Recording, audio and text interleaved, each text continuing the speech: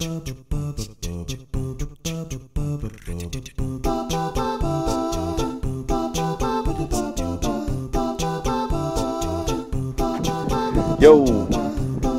this is going to be another ALT help video. In an earlier video, I stated you don't need Japanese to live in Japan, and that's kind of true. They're very English friendly people. Even if they can't understand you, if you use hand gestures and the like, most of the time you can pretty much find what you want. And of course, now with their education system really hammering that English in, it's going to become easier the closer we get to the 2020 Olympics, because that's what they're really hankering down for right now. But also because they're international and English is more well known than any other language in the world. So I thought I'd introduce a couple of phrases, just a few that you'll probably be using a lot.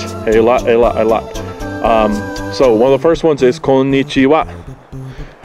Many people know this. This is a basic greeting, means hello. It also means good afternoon. But most of the time you could say konnichiwa and they will understand what you're trying to say. You're just basically saying hello. Of course, if you want to be a little bit more specific, you could say good morning, ohayo gozaimasu. Sometimes you'll hear them just say ohayo. That's the more informal, that's more friendly.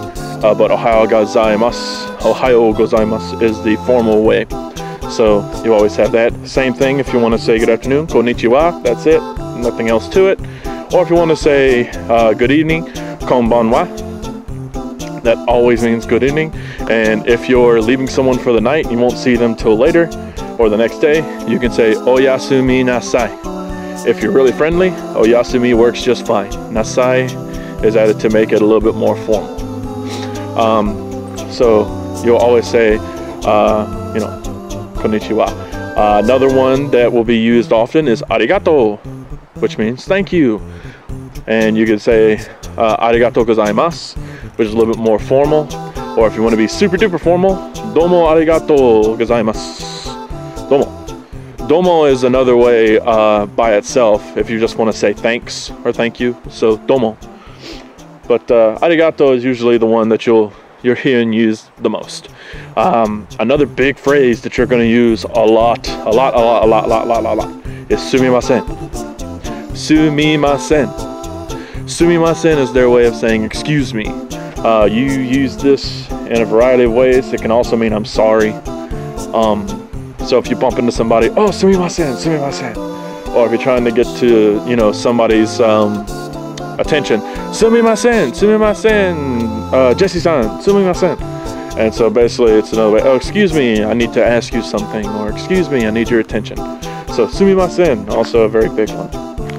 You'll hear this very much in the country, and it'll just pop up in conversations. And of course it always happens whenever they're just trying to get your attention. It's the nice way, and it's also an easy way for them to understand. So you have your basic greeting like konnichiwa, ohayo gozaimasu, konban, oyasumi.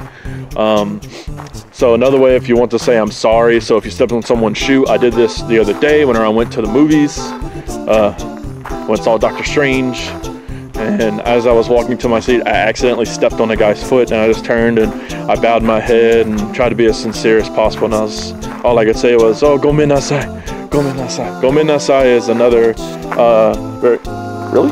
What is that? That came from somewhere. But yeah, gomen nasai is like the formal way of saying I'm sorry. It's more of like a deep apology than if you just say sumimasen. Sumimasen is more something like, oh, I bumped into you by accident trying to get on the train, sumimasen. Most of the time they won't tell you that though, because they're in a hurry and they view it as, it's like, well, I'm gonna bump into you anyway because we're crammed like sardines, so there's no need to say it. But to each their own. Same thing, like you'll notice that whenever you talk to a few of them. But that was just a few things that I thought people would be interested in. Just some simple phrases that you're going to hear a lot, that you'll use a lot, and this is like basic Japanese 101. So that's it for this one. I will see you guys later.